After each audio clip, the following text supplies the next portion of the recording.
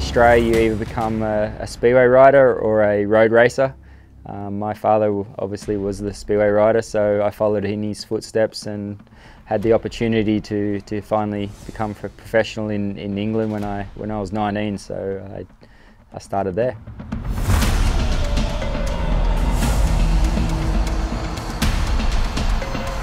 Sometimes it can be aggressive. Sometimes if I don't make the start, I like riding wide and trying to build up speed.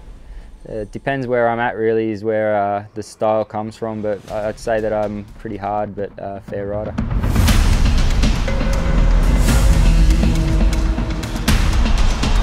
Sometimes it's down to luck. If you have a good gate kick, you can start from the inside and then work your way out. For myself, I'm a full gas starter, which is a lot of revs and a lot of power. But it depends where you're at, is how you can make a good start.